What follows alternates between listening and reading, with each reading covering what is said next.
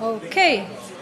Thank you, everybody. I can see that you are enjoying the conversations. That's also another purpose of this workshop. Really glad to hear that and see that. So now I would like to invite Fernando on stage to talk about IPv6 security and bust all those myths that people might have so you can take them back to your teams and tell them this is how it really is. Thank you. Thank you. Can you hear me? Good. So good afternoon, everyone. It's really my pleasure to be back here in London. It's my first long trip after the pandemic, so it's kind of like nice. So and thanks Veronica team and the UK IPv6 Council for the invite. It's super nice to be here. So this is a presentation about IPv6 security and myth busting. So the idea, what we'll try to do is essentially cover a lot of topics associated with IPv6 security, but in particular, some that are well known to be, some that are well known that people have them wrong, okay?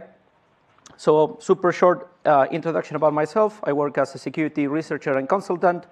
I did a lot of work at the IETF. Most of it, I think, is more than that. It's about IPv6. For the most part, they are like changes to the protocols to address security issues.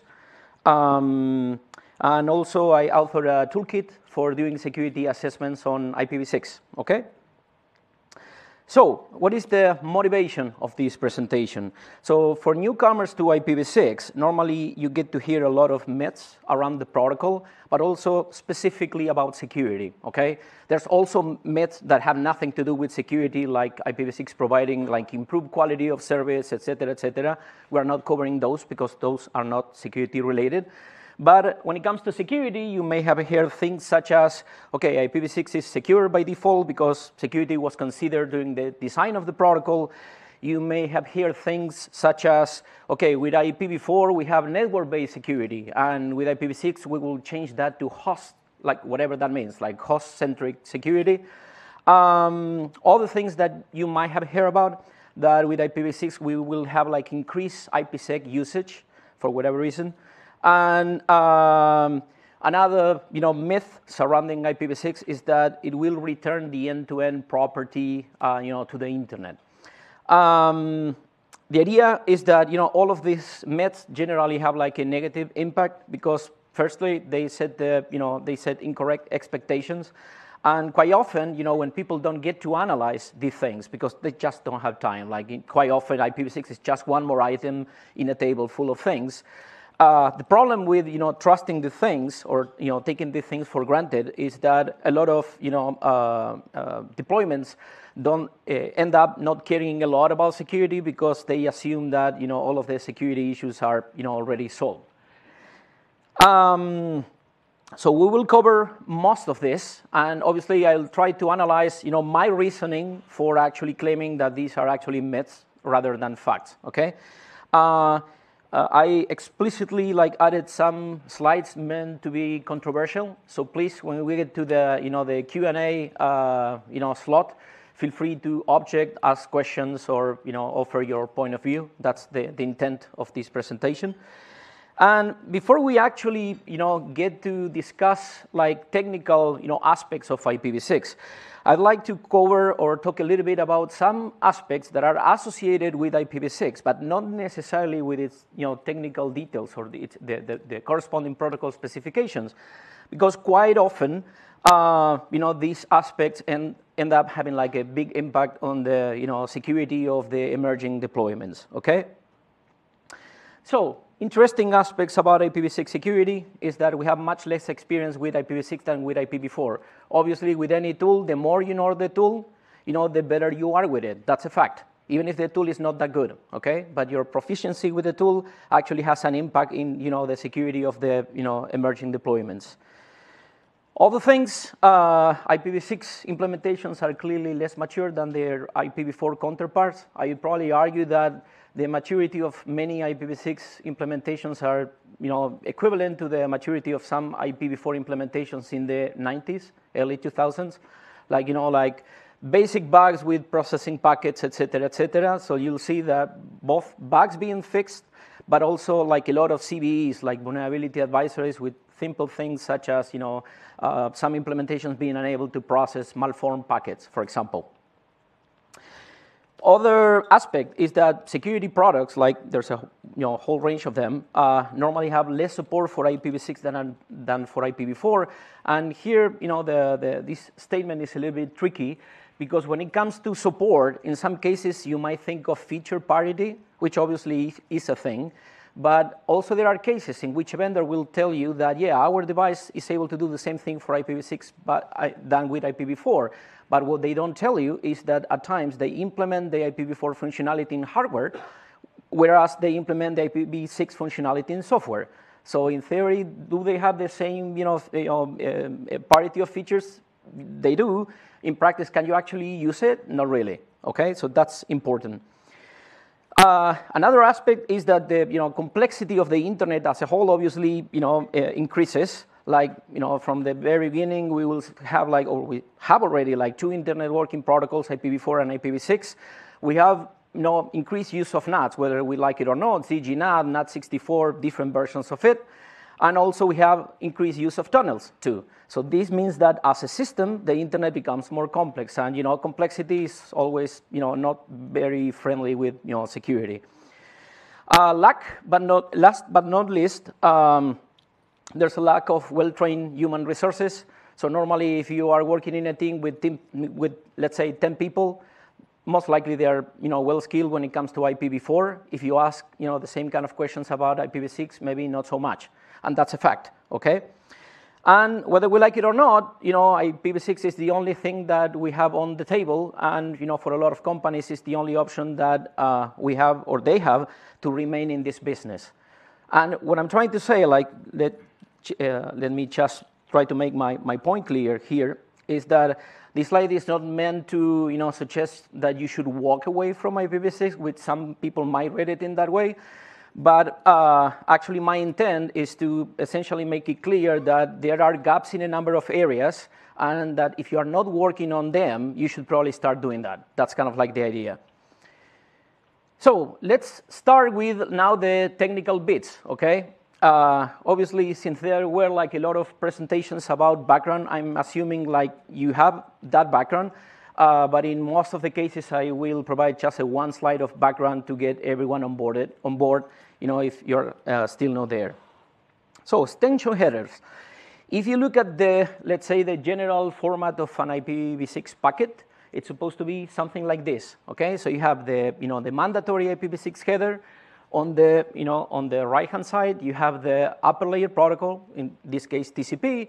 And in the middle, you are supposed to be able to insert as many extension headers as necessary to be able to insert options in the packets, okay?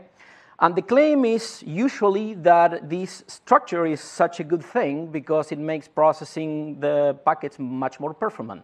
That is like a claim that you will normally hear, but not so much. So what happens is that this kind of packet structure is okay when you are let's say processing packets with a general purpose CPU, but when you are talking about hardware architectures, this is not very friendly. That of having variable size headers, fields spread all over the place, not very friendly with hardware architectures.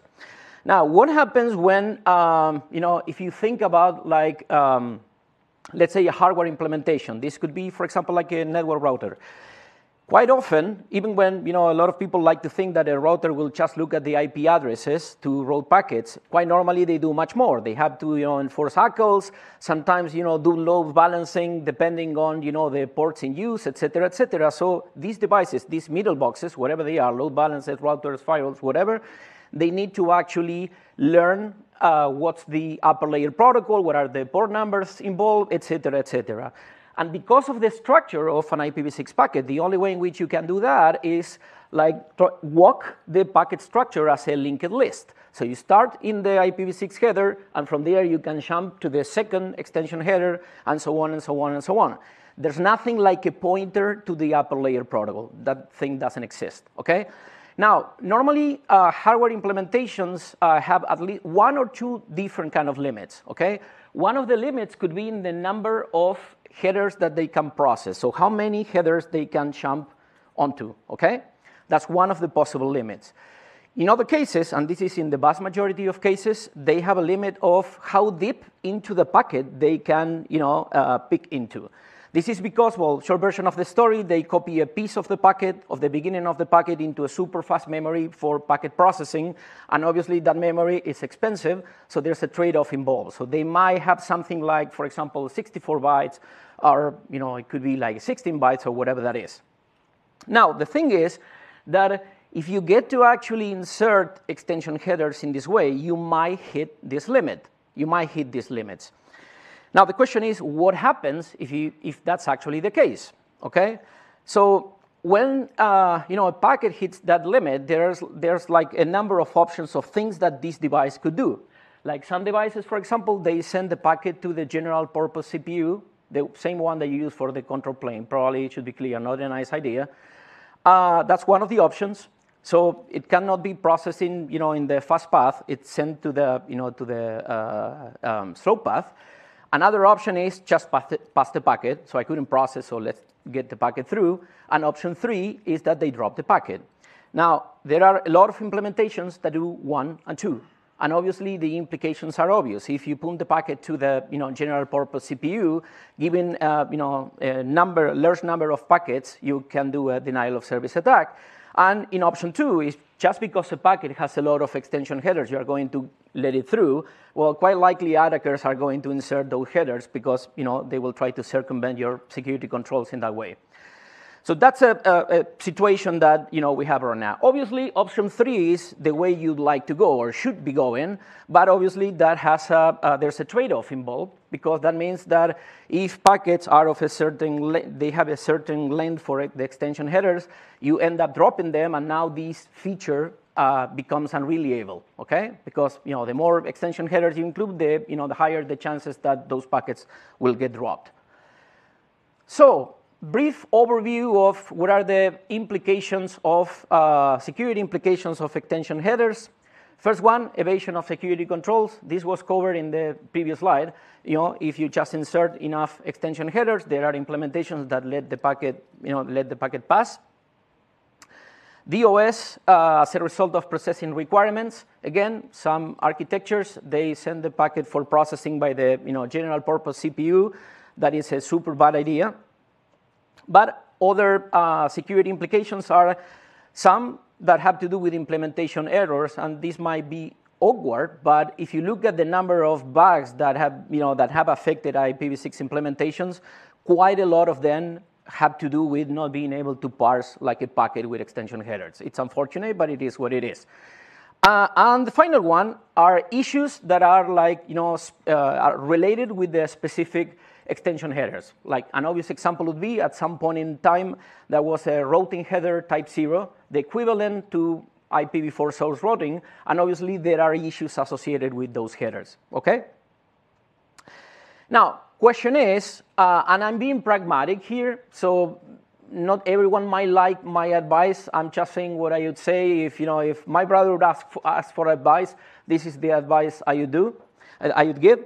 So advice on extension headers, particularly if you are deploying IPv6 on an enterprise, first of all, analyze your extension header requirements. For the most part, you are not going to have a lot of them. Probably fragmentation that you might use for the DNS. You might, for example, need IPsec if you establish tunnels from your enterprise, but there's not a lot more than that. And as you might expect, everything that you don't need, you drop it, okay? A lot of people might not like this. Now, if you are responsible, if you work in the security team, of an organization, this is a no-brainer, essentially. Next topic, IPsec. One of the usual claims is that with IPv6 we would get like increased usage of IPsec. When I was trying to dig, like, okay, how come that these people made these claims? And apparently the thing boils down to the fact that several years ago, in one of the in the node requirements RFC, there was essentially a formal requirement in the spec that said that if you had an IPv6 implementation, you had to implement IPsec. Implement, not use. Okay, so that from the very beginning, that doesn't guarantee like increased IPsec usage. Aside from that, even when the requirement was in the spec, nobody really cared about it. So you really had like a lot of IPv6 implementations which didn't ship with IPsec support. And at the same time, you had IPv4 implementations which shipped with IPsec support, even when it wasn't a requirement. So eventually, the IETF did the right thing, like align the specs with like the real world, meaning that they removed their requirement. Okay, so that there's no even a reason nowadays to expect in any way that you'd get increased usage of IPsec. But it's actually slightly worse than that. Because in the IPv6 world, IPsec is implemented as with an extension header, okay? And because of what I was mentioning before, there are a lot of networks that simply drop packets that contain extension headers. So you shouldn't be surprised if you are in an IPv6 network and you are trying to establish an IPsec tunnel and you realize that it just doesn't work. It doesn't work because a lot of systems, they just don't like packets with extension headers. So actually, it's the other way around, and you might, you probably should consider like alternatives or other possible options to actually implement this kind of tunnels, because doing like native IPsec might not work as expected. Okay, next topic is IPv6 addressing. Okay. Obviously, we all know that the main driver for IPv6 is the larger address space.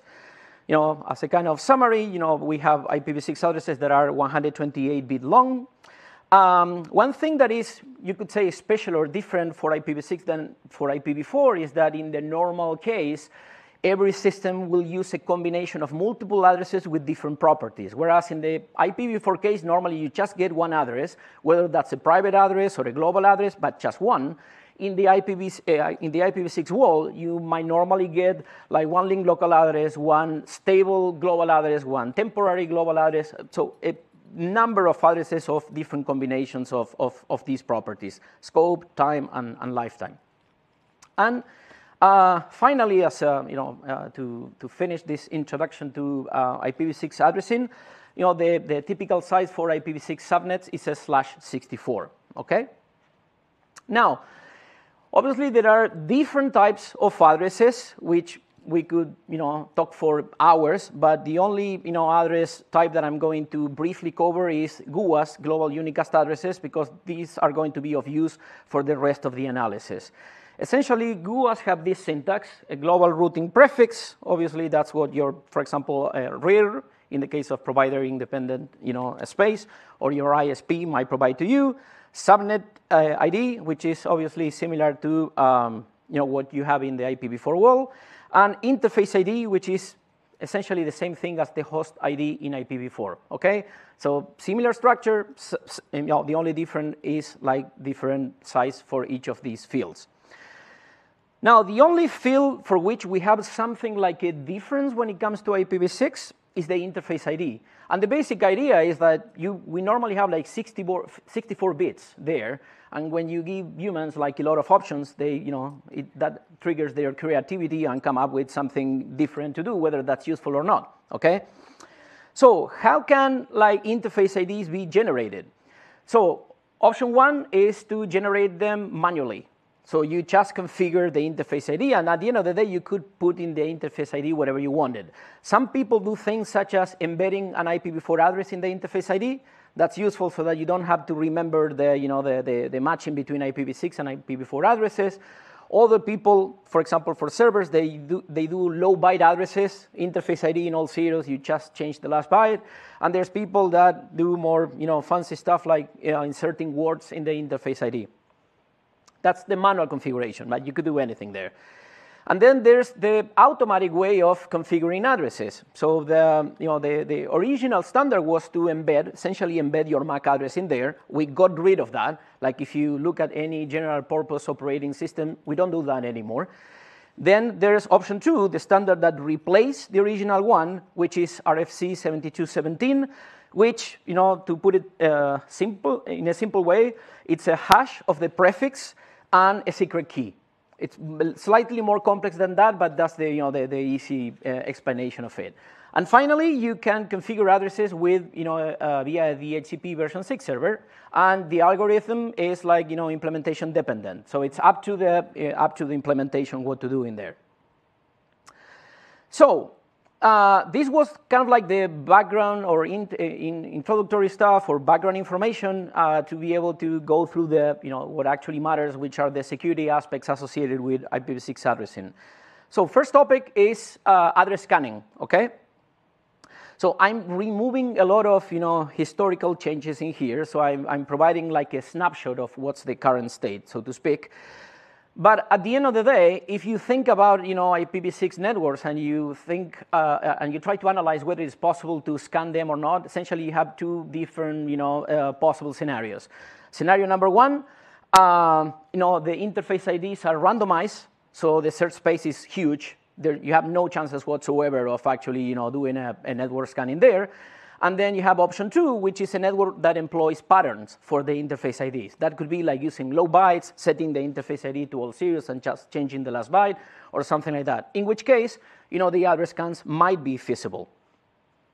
Now, whether, if you're faced with a situation like, for example, you're a pen tester and you're asked, scan our network, it's not straightforward to tell if you are going to be able to do that or not because of a lot of aspects. First of all, there are different mechanisms and different algorithms for setting the interface ID, and also quite often in different scenarios, different protocols and algorithms are used. Like some scenarios could use Slack, which normally leads to some things.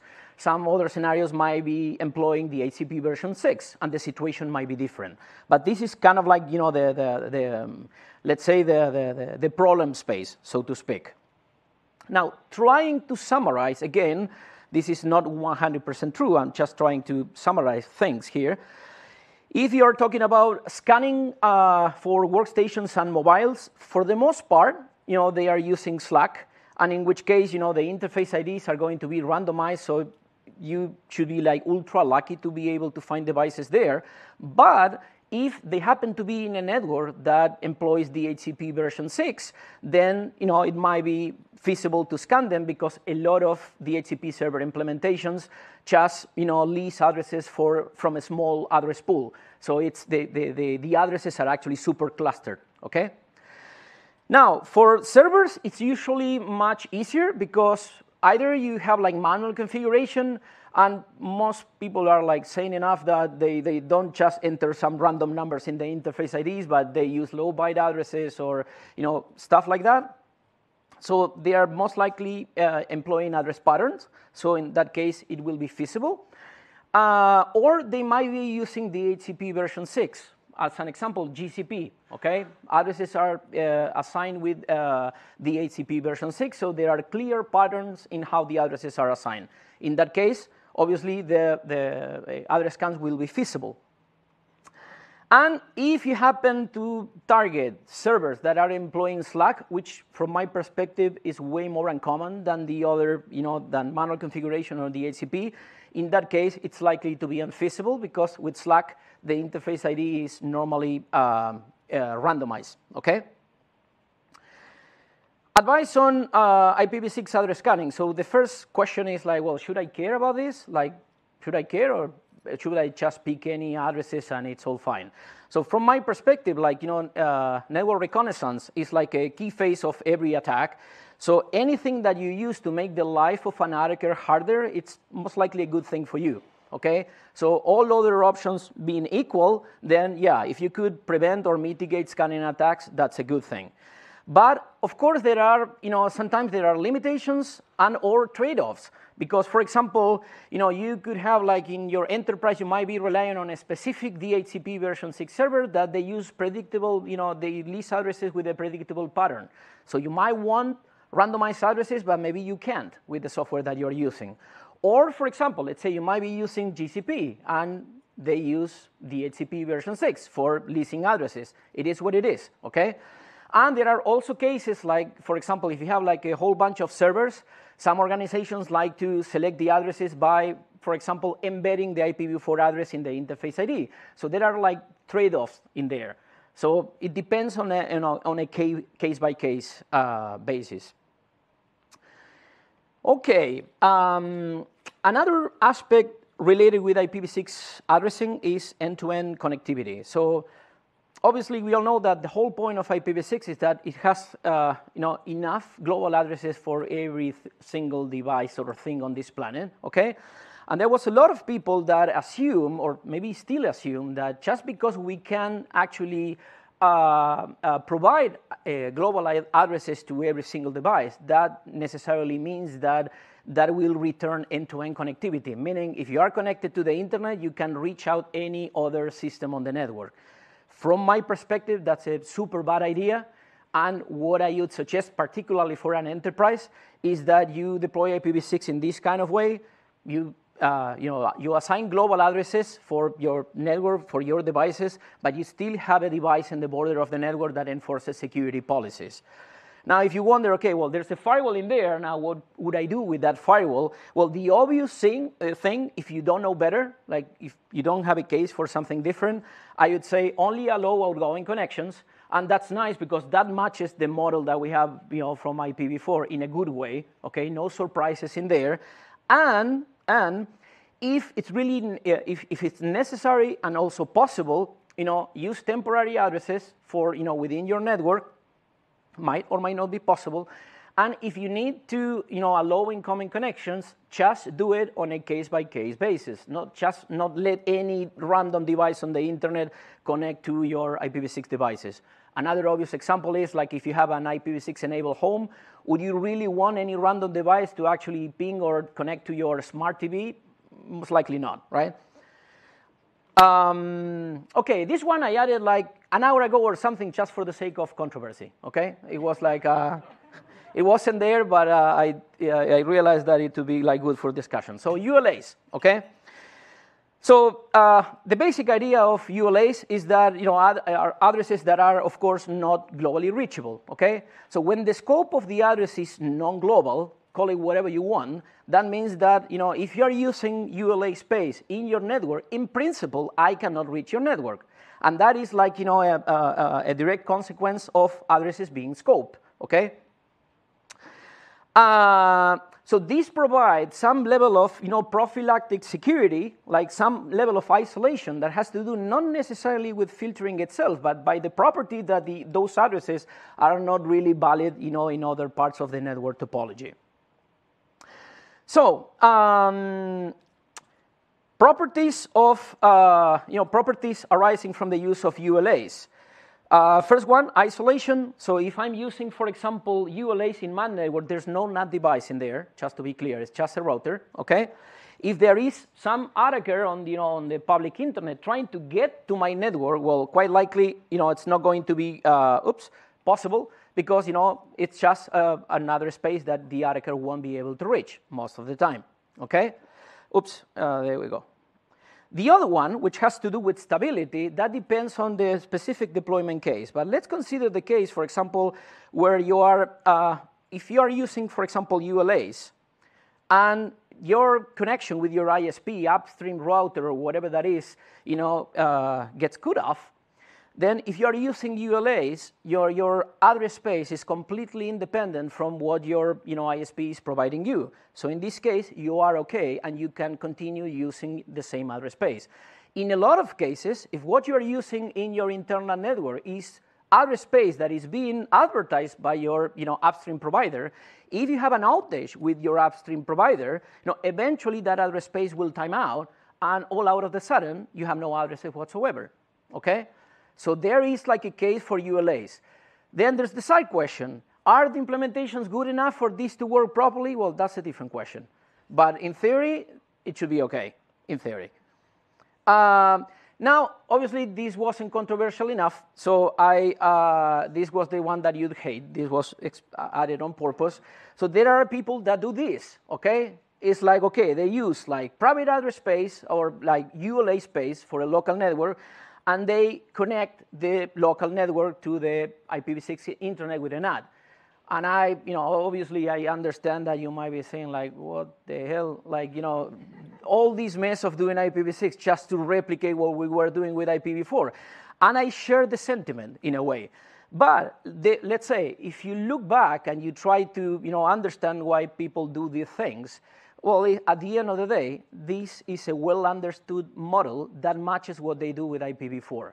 So it's not about technical virtue. It's about like dealing with something that you know. And just as a spoiler, if you wish, that's how the Kubernetes IPv6 support is implemented. Why? Well, the people working on the IPv6 support were not really IPv6 experts. So there were two options: do something that could mimic IPv4, and they could understood quite well, or going through like hundreds of pages of specifications, which probably wasn't like a sensible thing for them to do. I'm not arguing in favor of this. What I'm saying is that this kind of thing happens, and in a way it's understandable, not from a technical perspective, but it's a human factor at the end of the day. It's whether if you are given the choice of working with something that you know versus something that you have to learn from scratch, a lot of people will pick the option that they know better. Whether that's good or bad, that's a different question. Another aspect, related or associated with IPv6 addressing is the change in the, or the possible change in the security paradigm, okay? So for me, just a spoiler, this doesn't make any sense at all, but I read it from a number of places, so I said, like, let's bring it up here. So there's people that argue that, since we are giving global addresses to every single device, and they are proponents of that of not having network-based firewalls, they believe that, we should remove all kind of security controls from the network itself, and actually implement those controls on the host devices. Like, for example, if your organization has like a network-based firewall, get rid of that firewall and implement host-based firewalling. Now, from my perspective, even the question is not really valid, because in the IPv4 world, you don't have like a network-centric security. You have like network-based firewalls, but you also have like, host-based firewalls. And I think that it has been like that for ages. So I don't believe that that's going to be like any different. I do believe that there is a case for having like security controls both in the network but also in the host, like defense in depth, if you wish. And in the IoT era, where you have like implementations that, just to say it politely, are like suboptimal, and that they are unlikely to be updated. So you you really want to have something in the network to actually at least filter, the gross of the stuff. So I would say no changes in here. Next topic is ACLs, okay, enforcing access control list. For me, this was a no-brainer, but I happened to find myself in a conversation with a large content provider, and we were talking about security, and they made a comment on how they enforce ACLs, and I said, well, but you don't do it that way, right? Because that doesn't work. I was like, okay.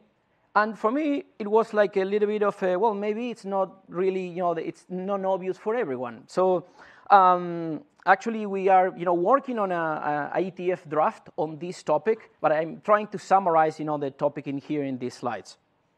So access control lists are a core component of doing security operations, okay? So you do things like, for example, allow lists, where you have a device, some sort of resource, and you only allow access from a given prefix. And you also have things such as block lists, which is obviously, you allow everything else and block specific offending, prefixes or devices. Side commenting here, I'm just porting the way we do ACLs in IPv4 to IPv6. The question of whether you should rely on ACLs or not, it's a different question, okay? So, one key aspect that you need to analyze when, when thinking about ACLs in IPv6 is what's behind an IPv6 prefix. And when I'm saying IPv6 prefix, I'm referring to it like in a very general way. It could be a /128, which would be like a single IPv6 address, or it could be like a /64, a /whatever, okay?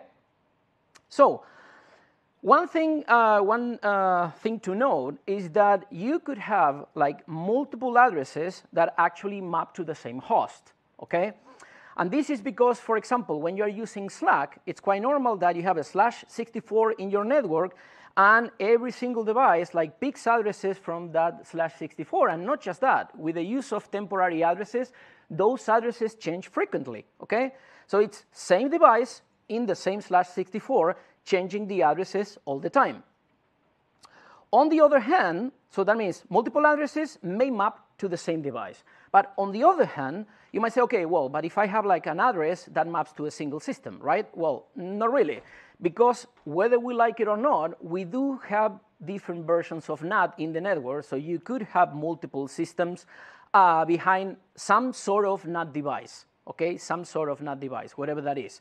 And as a data point, that's what Kubernetes does, okay? Doing NAT for IPv6. Whether we like it or not, that's a different question. So this is kind of like the, let's say, the context or the background, okay?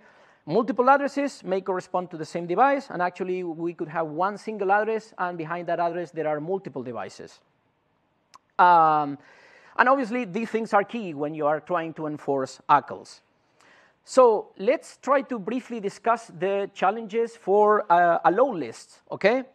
And let's consider the case, for example, of what happens when you have a network where hosts are using temporary addresses, okay? Temporary addresses essentially means that, each host is randomizing, at least one of its addresses, and the address is changing all the time. And also, if there are multiple hosts in the same /64, actually, all the addresses are intermingled, okay? Because all of the systems are changing their addresses and within the same /64. Now, the question is, if you want to implement an allow list, what do you actually allow, okay? Because the obvious thing that you might want to do based on, or porting the same knowledge from the IPv4 world is just say, okay, I just allow the access to a single address. But we are saying here that the addresses are changing all the time. So if you just allow like a single /128 in a matter of a day or more, that ACL is going to fail because the address of this host is going to change. What about block list, okay? So with block list, there are multiple things that you might be doing, but one of the things that you might be doing is that you might have some sort of, IPS, and it gets fed like, let's say, a list of offending addresses. There are multiple ways to do this, multiple platforms, multiple sources, and so on.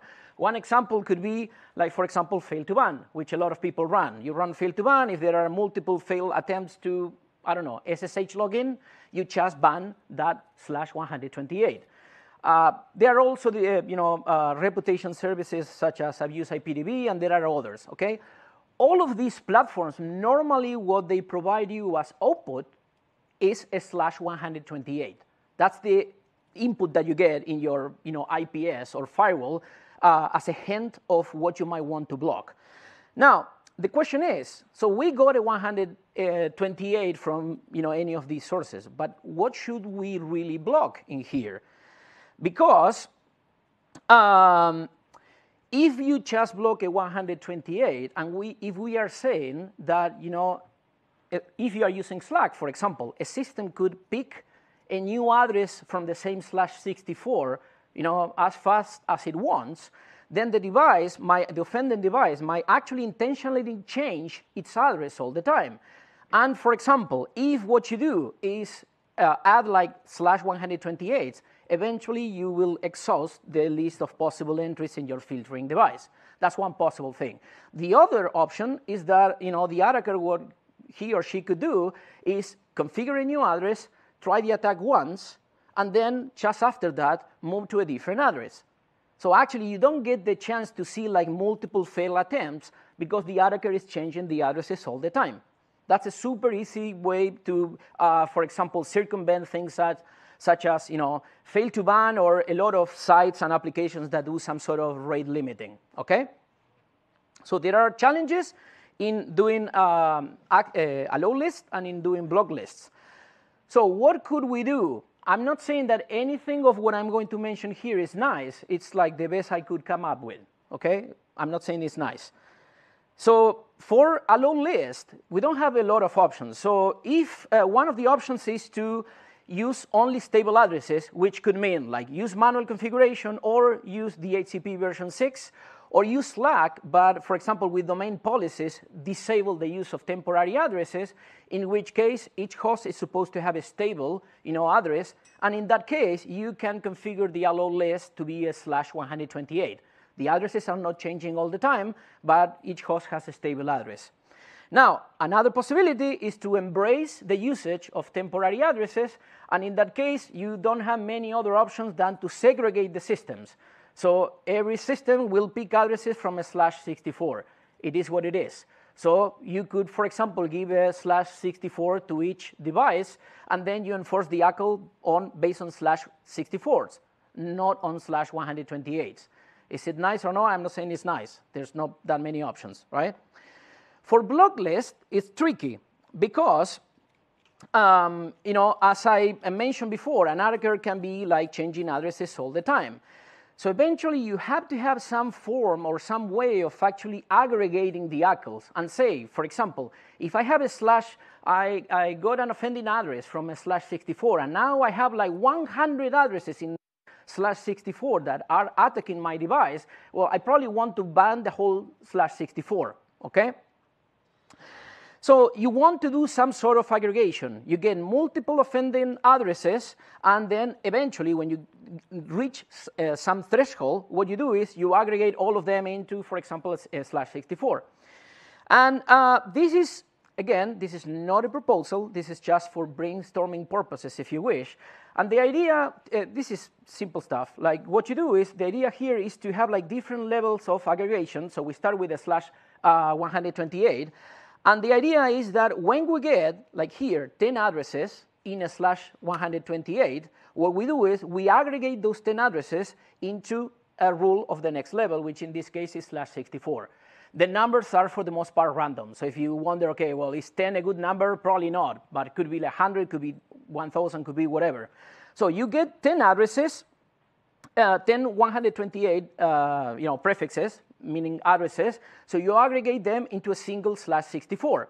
Now, let's say that you now have multiple /64s that belong to the same /56. Eventually, you want to aggregate those /64s into a single /56. And normally, what you do is, for the resulting ACLs, most likely you want to reduce the amount of time that, that you're going to use for the ACLs, because the impact is going to be like larger. I have two topics to cover super quickly. One is automatic configuration. So this one has been covered. There's Slack, there's the DHCP version 6. Slack is a bit of configuration anarchy. With Slack, you advertise some information, and it's hard to come up with or figure what's going to be the outcome. On the other hand, DHCP tends to be more enterprise friendly. It matches what we have in IPv4. But Android doesn't support the DHCP version 6. So options are like keeping separate networks, for example, for one or the other. And if for the systems that you have, like using Slack, what you can do is, for example, use NDP monitoring to actually build your list database. Better than nothing, okay? Finally, if you're going, because normally this is a big deal, like, okay, well, there's Slack attack, we have to do something about it. My reasoning is simple. Ask yourself if you are enforcing controls for ARP and the DHCP version 4. If you are not, then there's no reason to do the same thing in IPv6. If you are, use whatever mitigations you have available for IPv6, RA guard, DHCP snooping, etc., etc. That's it. And these two slides I'm going to cover in 1 minute. This one is important. Some people say, well, this is complex. My network is IPv4 only. So should I care about this? Well, you should care, because most of the systems that you have in your network, they have IPv6 support enabled by default. So there's not really something like an IPv4 only deployment. So you should do something about it. And the final one, just to keep you thinking about this one, is VPN leakages, which happen a lot. Typical scenario, you have a VPN, you have VPN software that only handles IPv4. You happen to connect to an IPv6 network. You get IPv6 connectivity, but your VPN software doesn't support it. So whenever you connect to an IPv6 endpoint, all the IPv6 traffic leakages out of the VPN. even in 2023, there are still vendors that suffer this problem. So, any time for questions, complaints? I think there was enough controversy in Fernando's talk. Well done for 45 minutes. I guess. Okay, Andre is gonna go first. Okay. Hey, Andre Saltka.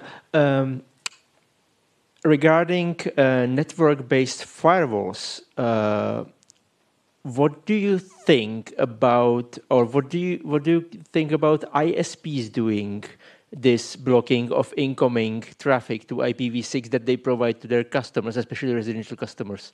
Do you think it's okay, or do you think it's something they shouldn't be doing? So what I believe that they should do is that they should ship the home router, like the CPE, with a filtering policy that only allows outgoing connections. Not filter at the ISP level, but filter on your device. And why? Because we are technical users, so if we want something different, we can override that configuration. But for the most part, users, it's like IPv what? So, but just to tell you a story, I once had I found IPv6 available in a place. So I wanted to, leave a Raspberry Pi so that I could access from outside, and I couldn't. So I happened to have friends in this ISP, and I told my friend, like, hey guys, are you actually blocking incoming connections in the CPE? Not that we know of. So I think that in a lot of cases, they don't even know what they're doing. So it's like they ship whatever the manufacturing is providing, and it is what it is. But I believe that the CPE should enforce a policy of only allowing outgoing connections. Question. Hello, thank you very much. There was a lot of good information in there, especially the piece about the VPNs. I forgot to mention that, so thank you. I feel as if there's a lot I can talk to about security in this. I mean, when we conceive security today versus when we started putting things together years ago, we didn't think in the same way that we do around zero trust now, and I feel like there's a lot of opportunity with IPv6 to start thinking how we apply that to the network as well. Worth noting. Of course, I want to talk about ULA and translation. And my biggest concern here is that if we get into a situation where we as experts say, well, okay, someone's going to do this translation of ULA into GUA, well, maybe we should help them. I would really love it if we could all collectively say, no, that's wrong, and here is why. Because the last thing I want to do is actually let people into a situation where they start expecting there to be network translation in IPv6. I don't want to go down that path as fast as possible. But one lasting question for you. When you say ULA is quite useful for segregation, you mentioned about the potential attacks with extension headers. Mm-hmm. How safe is ULA from those attacks? So I would say I would drop the extension headers anyway. It's like, it's unfortunate, but it's like you're not supposed to drop all of them. Sorry? You're not supposed to drop all of them. No, not all of them, but for the most part. If you look at, it's like a simple security principle. Like, what do you need of that stuff? Normally, you need only fragmentation and maybe IPsec, except for hop by hop on the local network.